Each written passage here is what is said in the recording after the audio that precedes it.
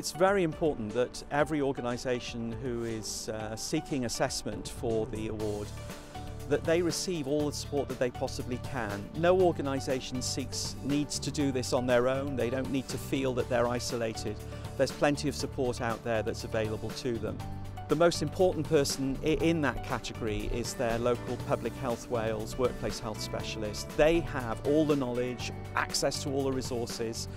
They've seen it and done it all before, and their role is to help organisations who are seeking these awards.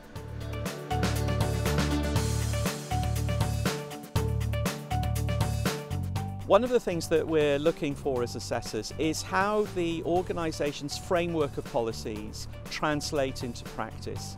It's one thing to have a great policy, it's quite another thing sometimes to see that policy shaping what the organisation is actually doing.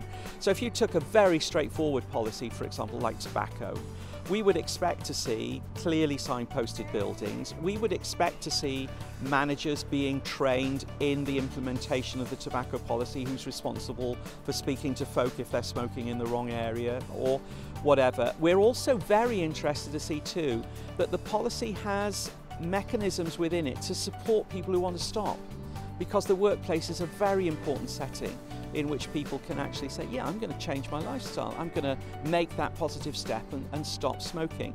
So the policy should have, this is what we do as an organisation, we've trained our managers, we support our staff, we are a smoke-free organisation in the wholeness of the matter.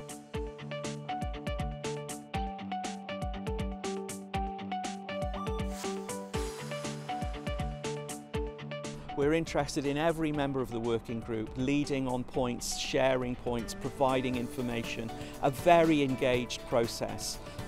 One person might take a lead on one point, they shouldn't take the lead on every point. We're interested in seeing all the way around the table who's leading, who's doing, who's experienced, who's found out about. That's the sort of stuff we're interested in.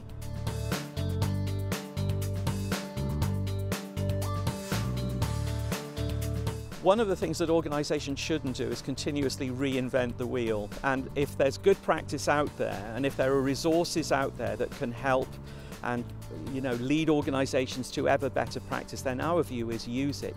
If we're running programs, for example, on promoting physical activity, then see what other organisations are doing. Look at what organisations like Sustrans can advise in terms of healthy, active ways to work. Look at what the British Heart Foundation are doing in terms of some of their lifestyle programs that promote active workplaces, promote exercise through work.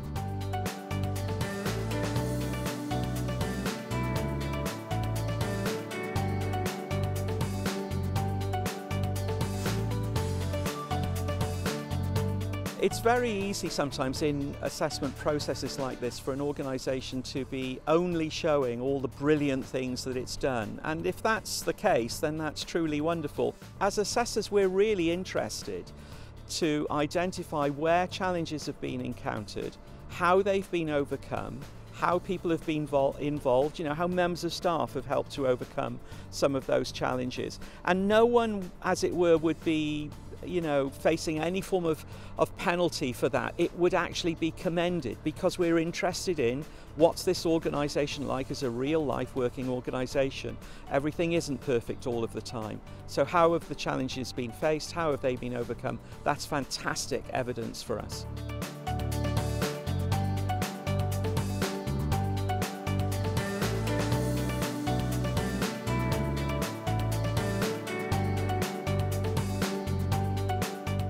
The whole process is based on the idea of success, success, success, and we want the organisations to achieve all that they're seeking to achieve. It's also part of the developmental process as well, so we hope that through the assessment itself, the organisation can share all of the good things it's doing. It, in effect, can shine. It can tell us about some of the areas where it's faced some problems, and they can be discussed, and how those problems have been overcome can be discussed and shared. And we learn from all of this as well. As assessors, we're learning all the time.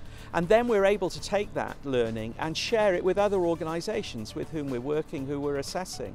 So the idea of it being, we're holding up a light into your face, you've got to answer the questions directly, purposefully, and all the rest of it. That's absolutely not the case. It's a dialogue, it's a conversation, it's a two-way street process.